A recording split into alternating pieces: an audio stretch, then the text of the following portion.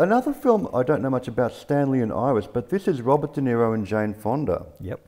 And, I just want to know and Marty Ritt, who was one of the great writer-directors. Yes. And this was his last film. He had diabetes and it wasn't... I mean, a few times Marty had roll off in the afternoon and go to sleep in the middle of a take and how was it, Don?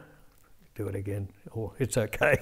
So in a situation like this where you've got a director who's not present as much as they might be, do you find yourself having to shoulder a lot more of that, the directorial role? Well, that was one. I think that's the only time. That's one of the instances, I mean, the directors are first quality is hyper.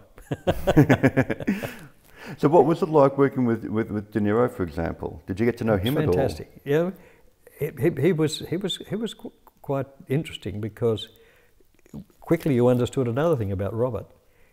You didn't talk to Robert while he was working. He would just come and sit in a chair on the set and watch what's going on, and then it was his turn, and he'd come over here, and all you would say to Robert, you know, the way we've planned it is, if you want to go with it, it's this, and this, and this, and this, and this, and this, and the light's good over there for close up and all this sort of stuff. And I said, but you know, that's I'm just telling you.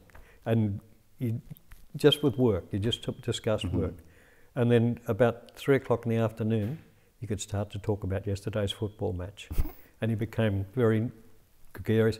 But obviously, he was concentrating. He was in a place to do his work as an actor, and more than any other actor I've ever worked with, he was just there in that space, waiting to do what he had to do. And by the time he really thought he'd got it off set by the afternoon, 3 or 4 o'clock in the afternoon, start to relax. He was prepared to meet you. Again, John McTiernan, another famous actor in Medicine Man with Sean Connery. Poor old John's in jail at the moment. That's another story. Oh, we won't go there. Yeah, no, he was a wonderful director on the first film I did with him, of course, the Predator. We had a great time.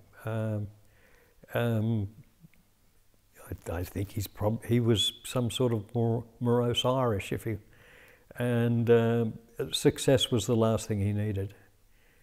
He didn't take well to success? No. It was a shame, and I think it all led to the paranoia that ended up getting him into trouble. Oh, well, what was it like going back to Medicine Man and working with Sean Connery?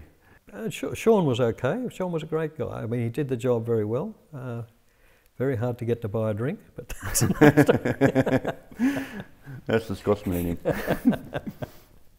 The very next film you made after that, again, we're doing a big US action film, but with an Australian director, Phil Noyce, Patriot Games. Phil Noyce. Yeah, and Harrison Ford. Yeah.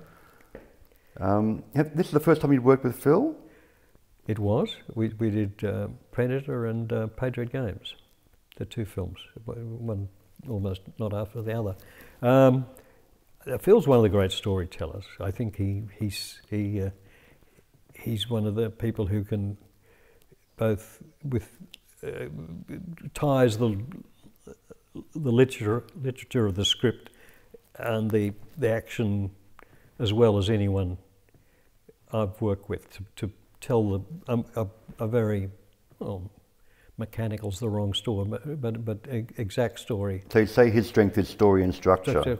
Beautifully done, and it was fun to work with him. He was a fun guy. I mean, and still is. And Harrison Ford. Harrison was wonderful on the first film. Because the second film was Clear and Present Danger, a few years later. Yeah.